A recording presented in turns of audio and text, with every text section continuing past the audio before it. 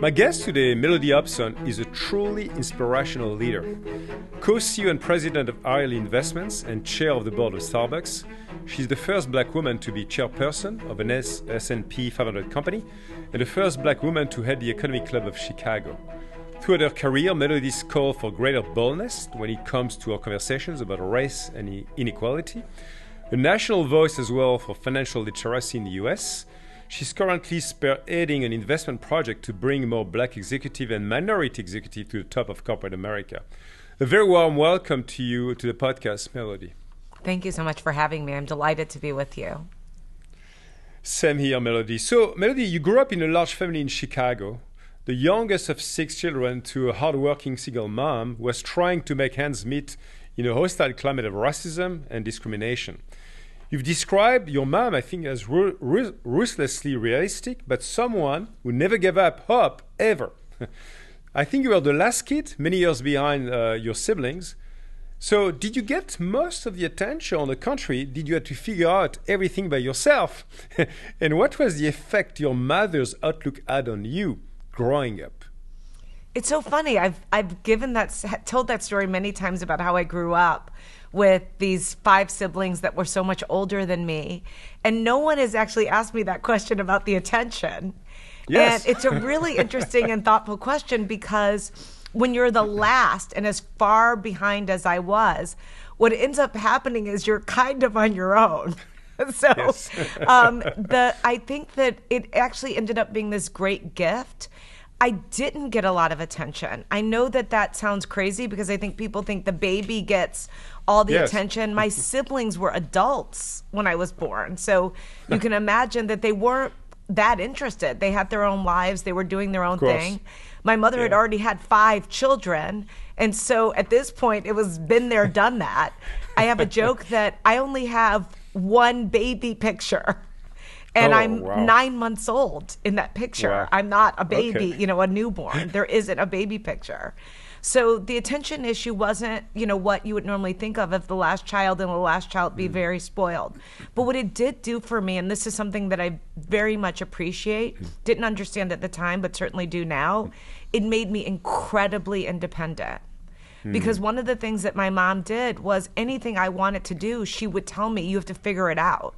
You have to make it happen for yourself. Yeah. I'm really busy. I've got all this stuff going on.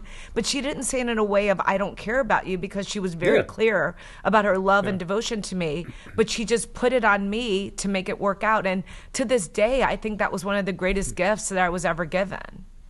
So basically, she empowered you since you were a baby to figure out the next steps of your life all the time.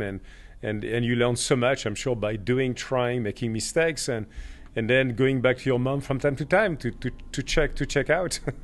And she was just always just very pragmatic. She wasn't a coddler. But at the same time, I know it sounds crazy because it's 2 distinctly different personality traits. She was still very warm. And so I think as you grew up, I listened and learned that, of course, education was very important to you. And you are actually an outstanding student. You are offered places at both Princeton and Harvard, and I think you obviously picked Princeton, which was not necessarily the obvious choice, I think, for most people at the time, and still today maybe. And then you decided to join the financial services industry. So why did you make that choice? Both in a way of Princeton versus Harvard, because that's not trivial. And then how did you pick that community of financial investors as a place to go, as a place to learn, as a place to basically make sense of your life? Again, both great questions. So the first one, let's do Princeton versus Harvard. So I'm this, really devoted student. And I tell people part of the reason that I was so focused as a student is I had a lot of chaos in my life. We would get evicted, our phone would get disconnected, our lights would be turned off. Sometimes we'd live in an abandoned building. And so as a result of that, the one thing I could control was school. That was my environment. I could control my output, and I could control what happened there. So I became obsessive about controlling that and getting good grades. That was very fulfilling to me and actually made me feel empowered. Yes. The thing also, so now I'm coming down to college, and I didn't have a family. We didn't travel. We didn't do anything like that. We didn't take road trips. We just weren't those people. And so when it was time to pick a school, I said to my mother, I have to see them. So we saved up whatever money we could. We flew to the East Coast and we took a train up and down the East Coast to go and visit schools. This was a big deal for us to do. Yes. And I always thought I would go to Yale until I visited Yale, and I just didn't think it was for me. Like it's an unbelievably great school, but I just didn't see myself there, which was a bit dramatic and traumatic for me because I had, I'm sure, for some reason, envisioned this. We went to Princeton, and that's where I felt I'm supposed to be here, which was counterintuitive because it was in a suburb, not a city. I was from Chicago, and it seemed like I would go to a big city like Columbia, or in New York, or Harvard in Boston. We got to Columbia. My mom said Columbia at that time was sort of in a rough neighborhood, and that has all changed in the last couple decades. She was like, "We're not getting out of the car." And then with the cab. And then we went to Harvard, and I have to say, Harvard was amazing, beautiful, everything I thought of for a college. And my mother really started pushing Harvard. And the famous story that I tell is that she kept saying, you could go anywhere in the world and say Harvard, and it's like saying Coca-Cola. She's like, you could be in an African village, and everyone knows what Coca-Cola is. And she said, but Princeton is like Sprite. Oh, not even Pepsi. Okay. No, she said Sprite. She said Sprite is like an American drink. Yes, so she said, it's different. So, but ultimately, I really give her a lot of credit because, again, she was very much, this is your choice. And so I made the decision to go to Princeton. And that was a decision that was great. And there were a lot of people who influenced that decision. And Bill Bradley and a alum named Richard Missner. And there were a lot of people. And I thought the idea that they would focus on me so intently to have me go to a school said a lot about how passionate they were about this school, which meant it must be really special. Then getting to financial services, I told you about how I grew up. Well, one of the things about the way I grew up, I told people I was desperate to understand money. I wanted to understand how it worked. It wasn't about how much I would have. I wanted to live a comfortable, secure life. And I thought the only way that I could do that, because I didn't learn about money in my family. And in fact, my mom, for all of her great strengths as a person, she was terrible at money. Terrible. Because for a whole host of reasons, but because of that became another focus of mine, that I wanted to be secure. So financial services, I tell people my calling and my purpose in life was born out of my circumstance. Of course. Super clear in terms of the inner motivation to kind of master your destiny, starting with financial security. That makes a lot of sense. So you get this very first job, and I think it was an interesting interview process. I learned about the way you got to this job. And you've been working at Ariel Investments, which is America's oldest black-owned mutual fund firm since you left Princeton. John Rogers was the CEO of Ariel Investments when you joined, and I think he's been your mentor for many, many years. He made you president at the age of 31. Now he's your peer, if I'm not mistaken, as a co-CEO like yourself.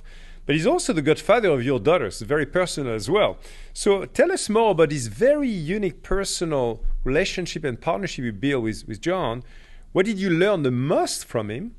And vice versa, what do you think he learned the most from you in return?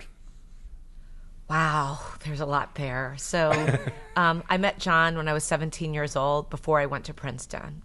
And then ultimately I went to Princeton, and he was a trustee of the university.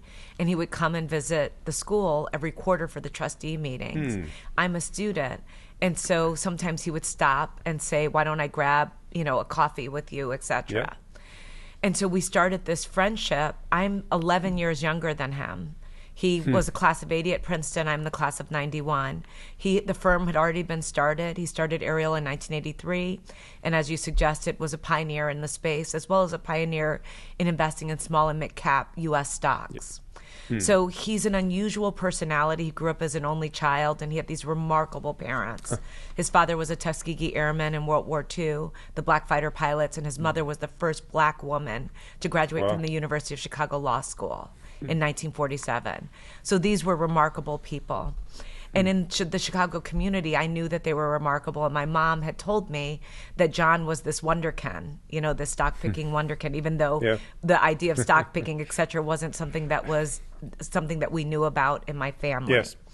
I get to know him and cultivate this relationship with him that, quite frankly, I worked really hard to cultivate. I tell lots and lots of stories about being a summer intern and sitting with him at McDonald's while he'd read the paper and reading the paper in the exact same order as him to try to learn, and a whole host of things that I did. I think what happened was I was a really willing student, really willing.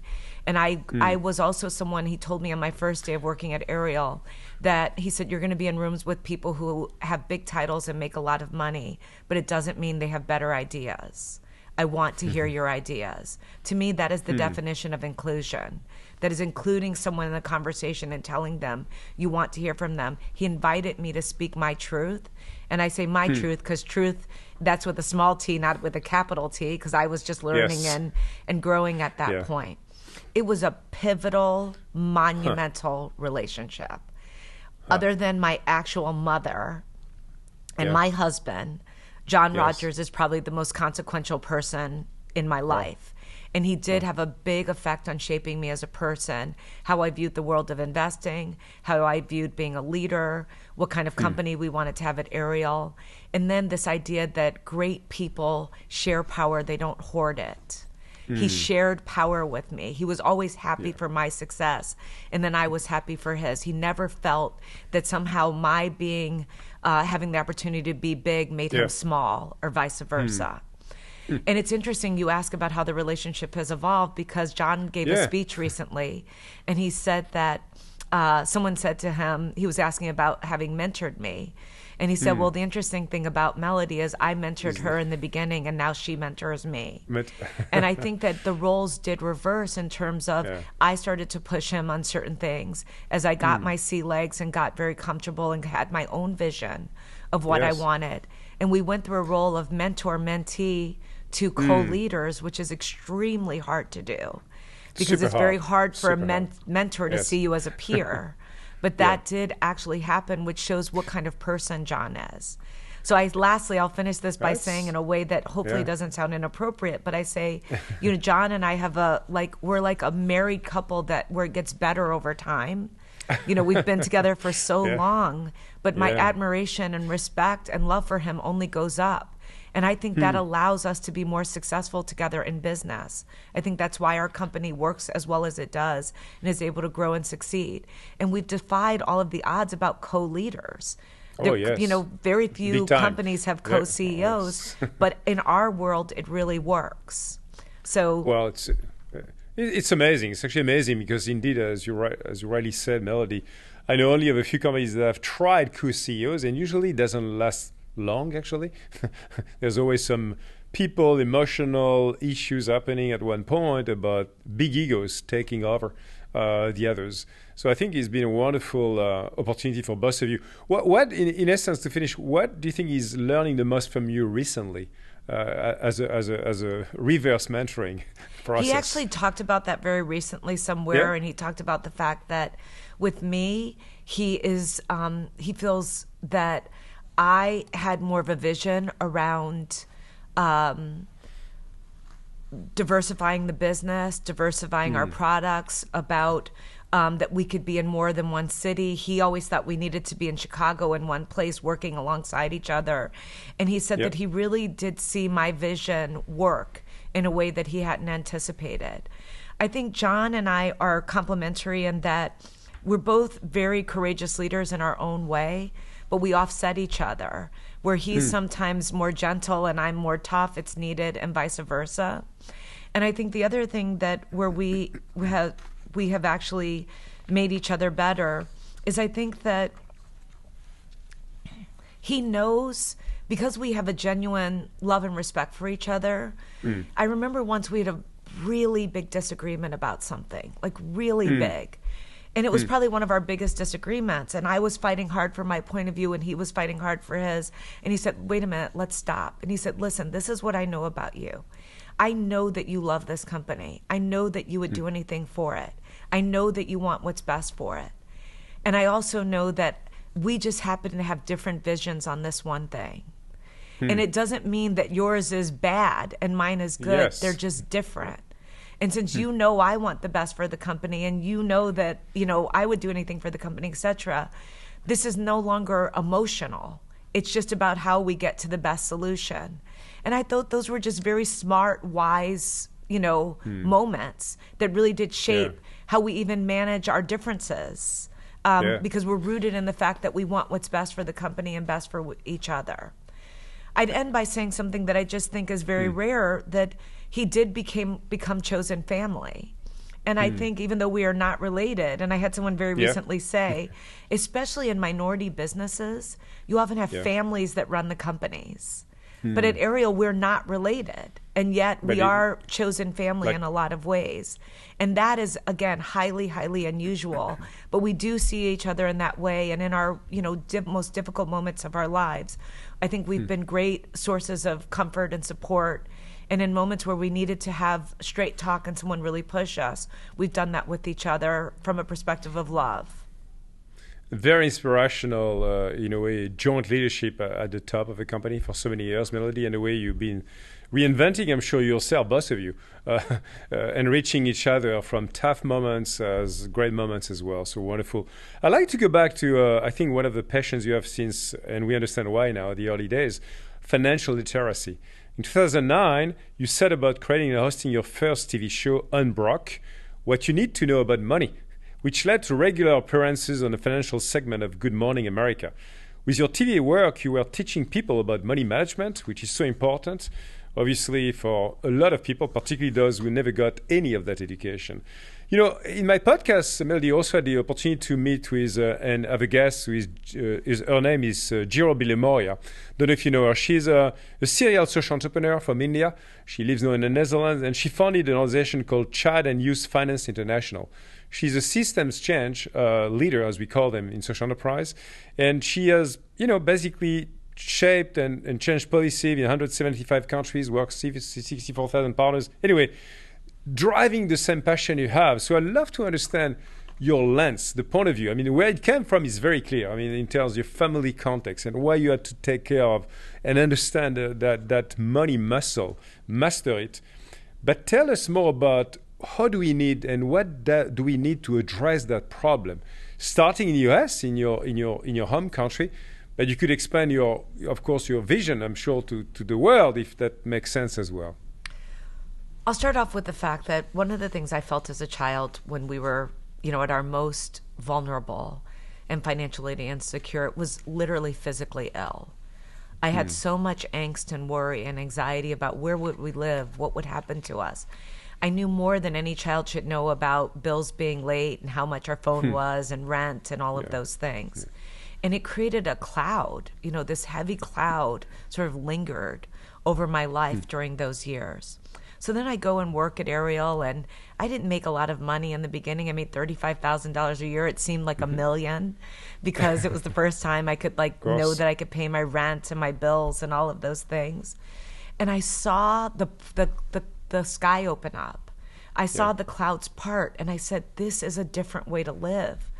There's so much more comfort and security that I feel now that I never felt before. And I wanted that for other people. So then I said, how do we get there? Because here's the problem that we have in our society. I stumbled into the financial services world. I started to learn about money by doing at an investment firm, and ultimately became a student of the markets in a way that I think has made it virtually impossible for me not to hopefully make good financial decisions over the long term, because I've studied the best in the world, people like Warren Buffett, John Templeton, and others. But also what I would tell you is that I came away with this real sense of devastation about the fact that we don't learn about money in school, in America or basically anywhere else. Globally, and in America, I give the example that you could take wood shop or auto, literally, a class on cars or, Yes. whittling. And I always ask Yeah. people who whittles in their spare time, no one, but not take a class on investing. And the reason that that is profound and really important is because that class on investing ultimately has profound implications for the rest of your own life, your ability Yes. to pass on money, wealth, any kind of security to your family after you're on this planet, and how you live while you're here, especially in those later years. And so the language of money to me needs to be taught in the beginning, like children who learn a language very early on. We all know Yeah. it's easier to learn a language when you're 5 than when you're 15. And yet we don't have these conversations. So I became really obsessed with this idea of having money be a part of a childhood conversation. And it's interesting because parents today, especially in the U.S., when they're querying on this, they would rather talk to their children. They rank speaking to their children about sex and drugs higher than their comfort in talking to their children about money, which is directly related to their lack of understanding. So situation hasn't changed today, you think, in the U.S. actually, despite not just your work, but many other organizations' works happening, or you think you've started to move the needle a bit? Very, very little. We started a school because at Ariel we say, Yes. don't admire the problem, do something about it. Yes. And our school is over 25 years old. We have a saving investment curriculum, and we give every first grade class $20,000 real dollars to invest, and the money follows them through their grade school career with the kids taking over increasing responsibility for managing it. People say to us, what do you teach a first grader about money? We start with something as simple as barter. Do you want a cupcake or a Pokemon card? And then the child really has to put a value on one or the other. Yes. And you're helping them to see how to value things as time goes on. And it gets more sophisticated over time where they learn, small cap, mid cap. They learn the indices, all sorts of things. But it is a conversation that can be had, can be learned. And here's the great thing. Our kids ultimately get homework that they take home, that their parents end up sitting and learning from. And so it has a ripple effect, a domino effect in terms of a community. And the kids teaching their parents, actually, financial literacy over time. But there's not enough of this. The one-offs and anecdote, we need systematic change globally. We need it in France. We need it in America. We need it in Spain, the UK, etc. Because these concepts, the reason that we've had the financial crisis, the setbacks that we've had in society, etc., a lot of it has to do with our lack of knowledge. Yes. That's so true, Mellody. Maybe if you're interested, I'll connect with Jiro I was talking about and a few of those other global change makers working on the same issue, because I think there's so much to be done in that space. So, but wonderful to hear the way you can see the change happening through the schools, but at a much higher scale and urgency as well. Another, moment I think of truth was one of your key TED Talks. You had many TED Talks, but one of them, I think, was watched by over 5 million people. And when you were making it almost a decade ago, some friends warned you not to talk about race, arguing that it would make you a militant black woman and hurt your career. But, of course, you ignored those friends. And you said, we need to learn how to be comfortable with the uncomfortable race discussion. You wanted to be unapologetically black and unapologetically a woman. And you use this TED Talk as a platform to call for people to be color brave and not color blind. Can you explain what you mean by those terms for, again, the global audience we have as well in the US, but outside of the US, from the world, and give some concrete examples of what is it to being color brave? What does it look like, actually, in terms of behaviors, attitudes that you like to see happening more often in society? So I think this applies to race, but it also applies to other issues like religion, as an example, sexual orientation, as an example. This idea of opening up your life to others. And the reason I talked about colorblind versus color brave, in America, I was often confronted by people who would tell me that they didn't see color. They'd say, I'm colorblind, I don't even see it. And so I started to really push back, because I said, in not seeing color, you're not seeing that it's missing in your life. You're not noticing that you're in this homogeneous room with all white men or all white, people. And you have no concept about the rest of the society around us. Shonda Rhimes, the great entertainment genius that she is, who's done all the shows like Bridgerton and Grey's Anatomy, etc. She once explained to me that she doesn't use the term diversity, she uses the term normal. I think this applies to many places around the world, where she talks about when you're in major metropolitan cities, think London, think New York, think Chicago, think, Paris. She said, when you're in these major metropolitan cities, when you're walking around the street, there are people of all walks of life, all race, all religion, all sexual orientation. You get into these towers, and as you go up the towers, the higher you go, they get wider and more male. Now, maybe that's not true of India or China, but the idea that the orientation, the type of person starts to become more homogeneous.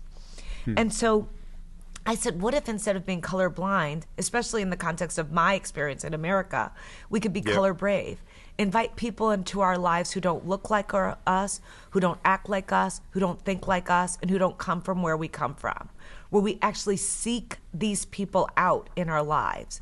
And in so doing, expand our perspectives on what is possible and ultimately open up our own thinking and ultimately make us more tolerant.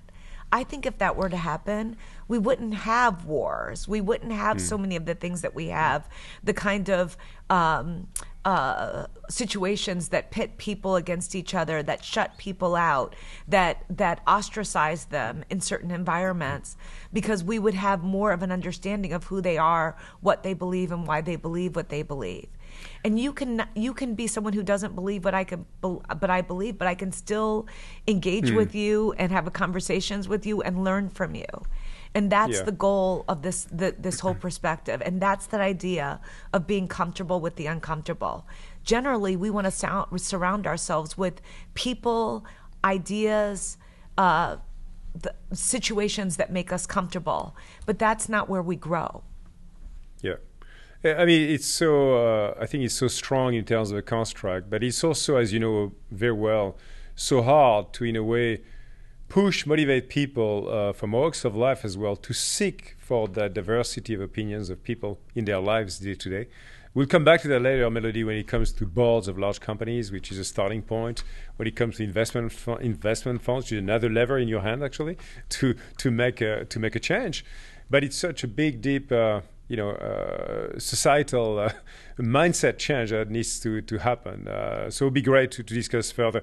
I know you've been impressing many people around you all along your life and inspiring many people, Mellody. One example among many I heard talking about you is Sheryl Sandberg, right? Who said that you inspired her to write her best-selling book, Lean In, and that her life was altered by meeting with you, actually.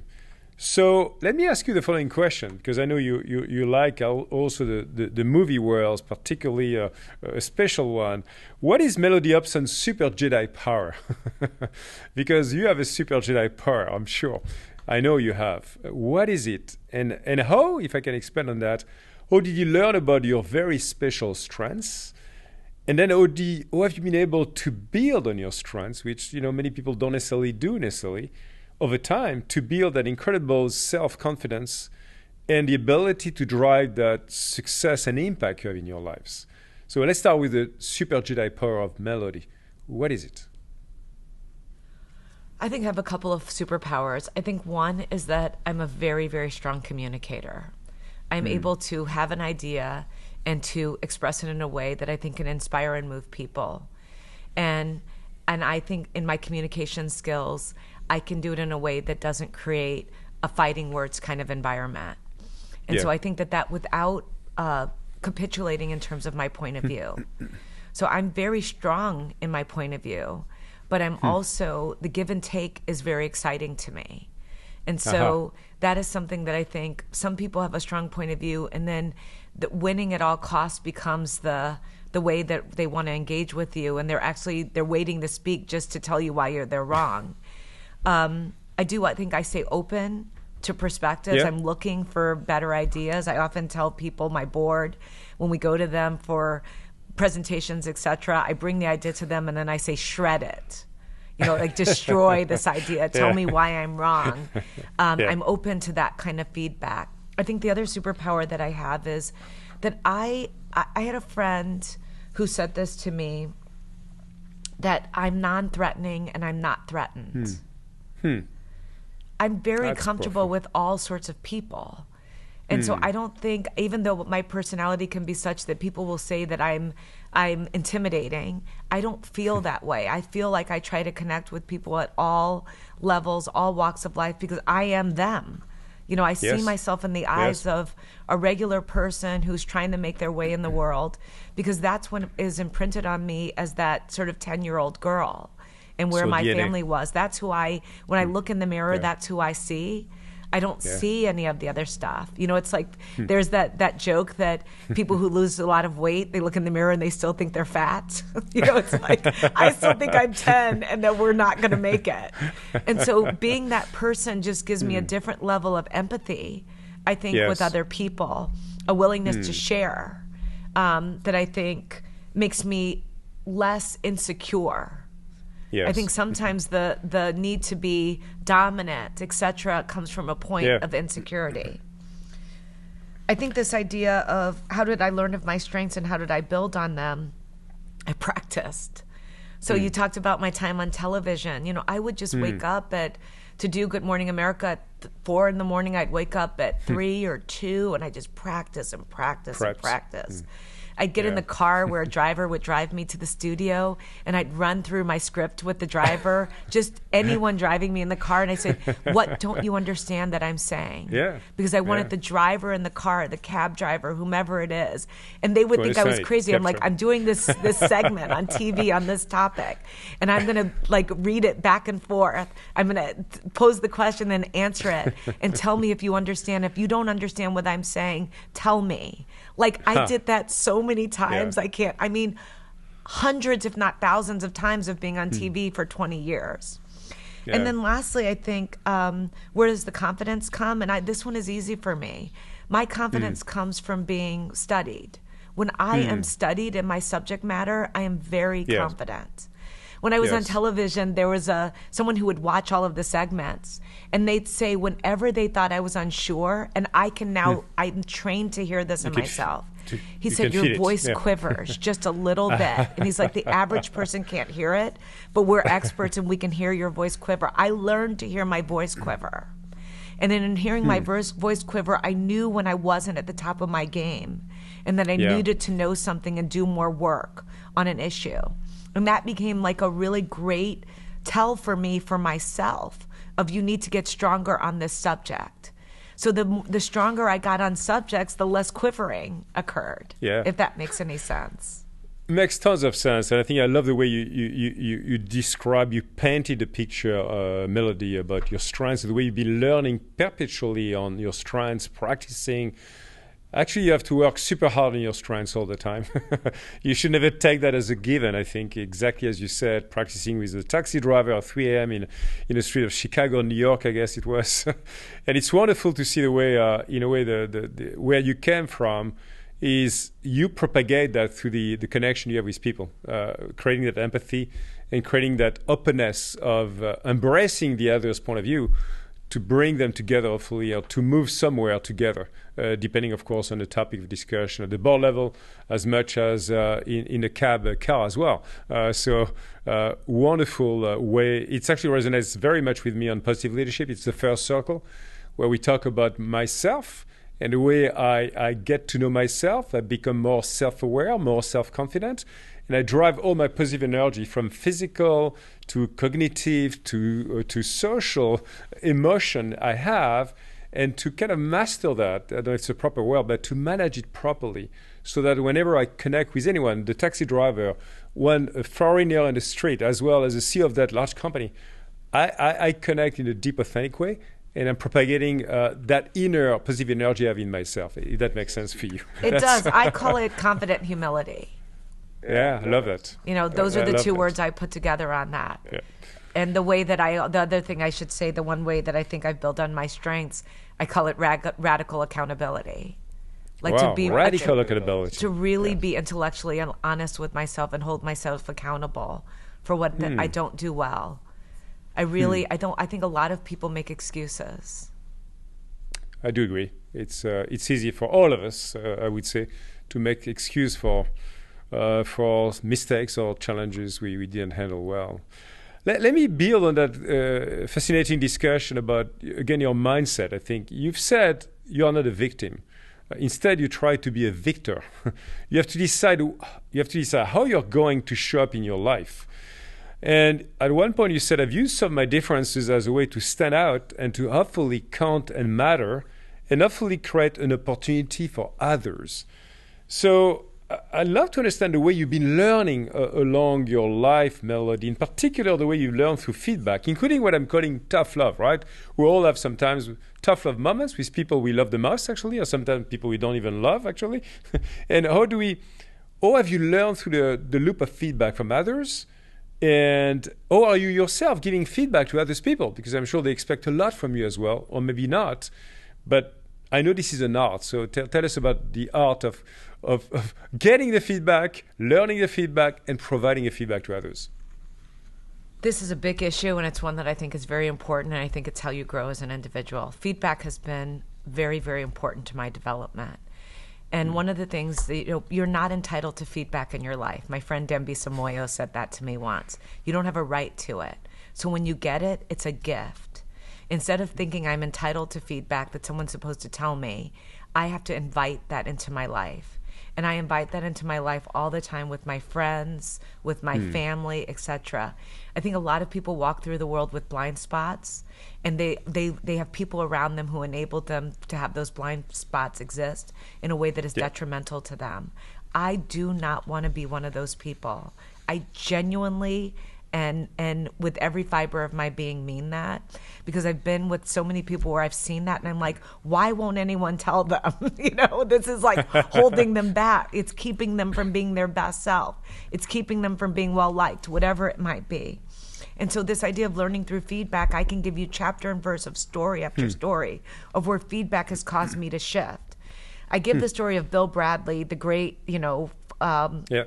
Hall of Fame basketball player and U.S. Senator who I met when I was 17 years old. I'm starting out my career. I stayed in touch with him. He's, a big figure in the world, ran for president of the United States. And I'm in my early 20s. And he said, Mellody, you could suck the life out of a room. I'm in my 20s. I'm sitting having lunch with him. And I am telling myself as I'm sitting listening to him, don't cry. Because that is like what I felt. Like I could feel the emotion welling up in me and the idea that the tears were going to come. And I'm like a ball hog. And he said, you could, you could be a ball hog. He's like, you really could dominate at the expense of really, shutting out other voices. That's your personality. And so I sat there and I was just really taken aback. And he says, it'll be interesting to see if you can realize yourself and to be a fully developed person. And I was like, well, how can I be that? And he says, it's not that easy. We don't know. So I walked away from that and I was deeply reflective. I'm like, this person loves me. They're not saying this to hurt me. What can I do with this? So I actually literally did tips. I developed strategies for taking all conversation as much as possible off of me when I was in certain situations and throwing them on the other people. And I did that always by asking questions. So something as simple as, someone would send their assistant down to pick me up in the lobby to go up to their office. In the elevator, how long have you worked here? Where do you live? This, that, and the other. I would know 10 things about the person before I got upstairs. And again, you're making it about them, not making it about you. And doing that over and over again, because I found people love to talk about themselves. So in inviting all of those questions, I'm not a ball hog. And instead they feel that you really care and are interested in them. And that was something that just really helped me. The other thing about feedback is I can tell you the moments where it's been, really, really critical in my life. I give one other story. I'll give it very quickly. My husband, and I joke, I married Yoda's dad. I'm married to George Lucas. I was on the phone with him one day. I was at a dinner in Chicago. He was out west in California. And I was giving a speech. And there was a woman who walked up to me and she said, I just want to let you know that in the middle of your speech, I'm going to have to get up and leave. I don't want you to think I'm being rude. And this was someone who had never been very nice to me. at all. And had always been rude to me. And so my response to her when she said this, she said, I'm going to get up. I don't want you to think I'm being rude. I said, well, why would it be any different than you normally are? Oh, boom. Okay. Touche. Okay, so I am so proud of myself, and I called George and I told them his story, and he responds like in just a dead, pan way, not being harsh, but being true. He said, oh, so you decided to be small too. Wow. I will never forget that. For sure. And I hung up the phone and I was like, wow, I decided to be small too. Yeah. And that's something that is helpful. Like someone loves you enough to tell you, and then they actually shift who you are. Like it's someone, everyone else is like high-fiving me. She's such a jerk, this, that, the other. And he was like, you decided to be small too. That's a gift. Of that course it is comment changed my life.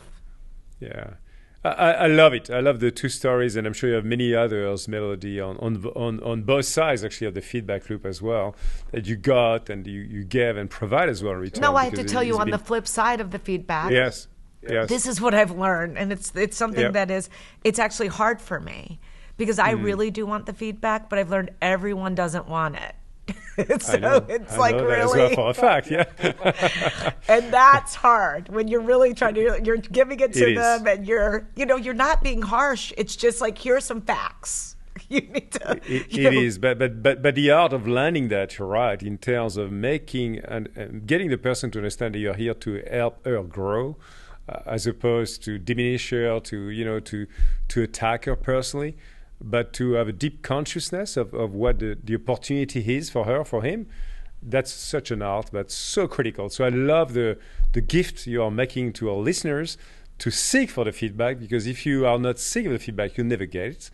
And when you get a feedback which is too superficial, ask for depths into the feedback. Don't accept Can I say one other thing? You don't put conditions on feedback. So what happens, a lot of people, they say, well, I don't like that person, so therefore they dismiss it. I don't respect them. They dismiss it. We actually have a saying at Ariel, you take feedback from whomever, wherever, whenever. You don't decide because you like the person that the feedback matters to you or doesn't. You're asking yourself, no matter who it is, instead of dismissing it, what could be true about what this person is saying? Now, maybe there is no truth there, but you start from the position of there's some truth there. Yeah. No, it's so true. Let me shift gears, Mellody, if you don't mind, based on all this incredible learning feedback loop you had all your life, and you keep having, I'm sure, like I do enjoy as well myself. I'd like to come back to this challenge and opportunity you see, where today only 6 black CEOs sit at the helm of Fortune 500 companies, barely making 1% of that group, which is a tiny amount. And in 2020, in the wake of the police killing of George Floyd, I think in response to Jamie Dimon, a CEO of JP Morgan, you came up with a very special plan called the Project Black, which is the first private equity initiative of our investment. Tell us more about where and how you shaped the plan, where this idea came about the plan, and what you're going to do with that investment to change corporate America, or global maybe, corporate world as well. Yeah, so during the civil unrest that was occurring in our country, the summer of the murder of George Floyd, the vicious murder, Jamie called me. I'm on the board of JP Morgan, and he said, Mellody, a lot of people want to help black business. And he was toying with some ideas of bringing together black investment firms like mine. And he said, Ariel could be a part of this. And he started naming firms. And I kept saying to him, Jamie, that firm's out of business. They're gone. Nope, don't exist. And it made the point of where we were as a society. And I said, I think I have an idea. My idea was born of a perspective that there's an emphasis around the world that in order to spur and grow minority businesses or, emerging markets, whatever you may, what have you, that this access to capital becomes fundamental to the growth of the business. My co-CEO, John Rogers, always used to say to me, access to capital is important, but access to customers is more important.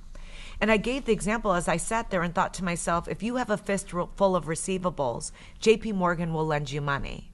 So I said, how do we create a world in which we can bring capital and customers together to scale change in our society around Black and brown businesses, and therefore help narrow the wealth gap that exists in this country, in America specifically? Because 95% of minority businesses, that's businesses run by Black or Hispanic leaders, those businesses have less than $5 million in revenues. Wow. 95%. Wow. At the same time, during the George Floyd summer of unrest, a lot of corporations were saying that they were literally trying to diversify their vendor list, both literally and figuratively.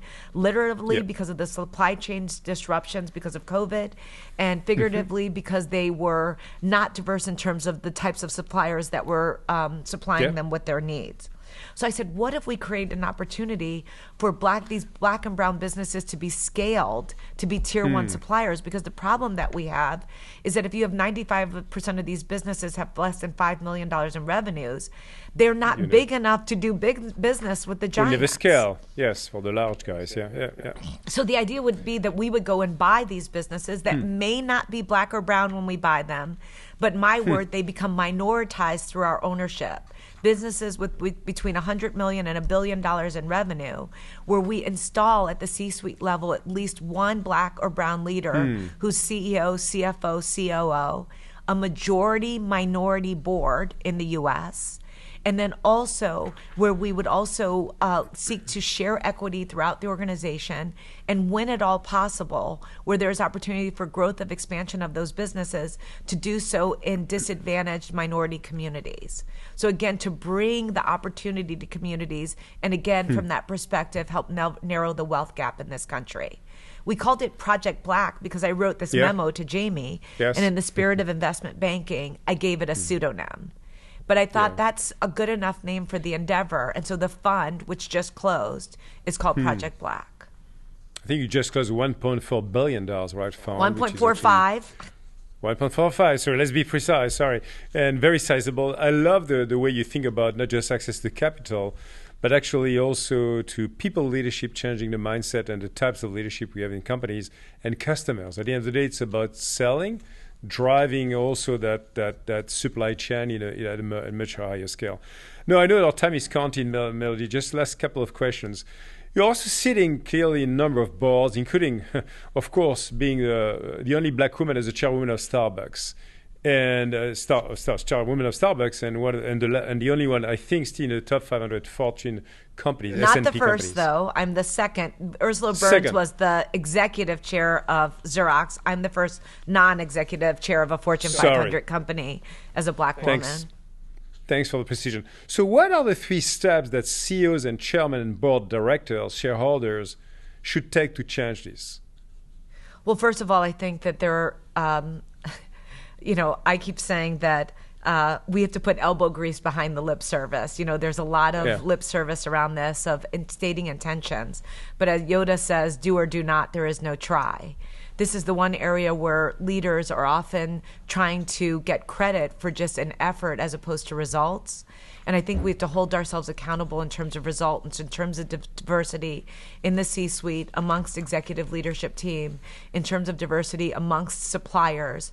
Are we fair and equitable in the ability of companies to do business with those businesses? And I think also at the same time, really, as just using that example that I gave with John Rogers' inclusion, really, making a commitment. I give a story about one of our friends was running a big city newspaper, and they were doing a special edition for an anniversary of the city. I think it was the 100th anniversary. And it was a majority minority city, meaning that the vast proportion of the city in this country was either Black or Hispanic.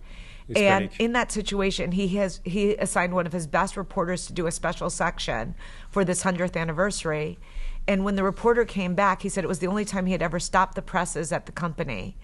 Because once he got the special section as a courtesy thrown on his desk when it was done, he opened it up and he leafed through it, and not one person in the special section that was highlighted was Black or brown. And so he stopped the presses. And he said he knew that the reporter was a great reporter. It was two reporters, in fact. He said there was nothing about them that was inherently biased. They were just writing based upon their own personal experience. And it led him to ask a very simple question, and I think all companies could ask themselves this question. Is everyone in the room?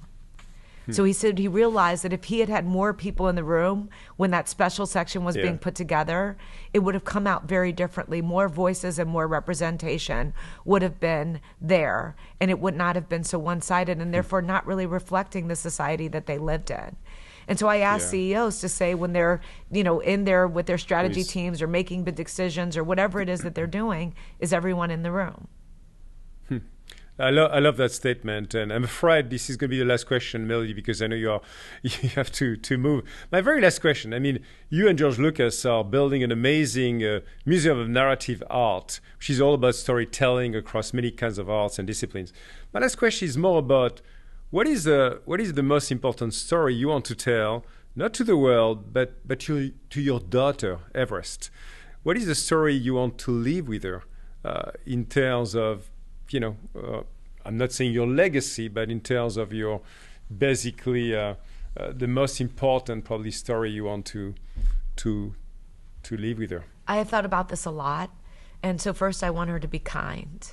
I want her to be someone who cares about other people. That is really, really, really important to me. The second thing that I tell her is based upon what my mom used to tell me, but I've amended the way that I say it. My mother used to tell me that, Mellody, you can be or do anything. I believed her. What I say to Everest now is, Everest, you can be or do anything, but I want you to believe that is true of anyone and everyone. I want when you look out into the world, whoever you see, from a cab driver to a janitor to the lunch lady to a CEO to an anchor person on television, that you believe all of them can be or do anything as well. I think if we have that lens through which we view society, we'd be much more open to people and all of their possibilities. I love that signature, Mellody, and I enjoy so much our discussion today. Thank you so much. Again, thousands of thanks from Paris to you. And I wish you a wonderful day and a wonderful life and lives. Thank you so much, Mellody. Thank you.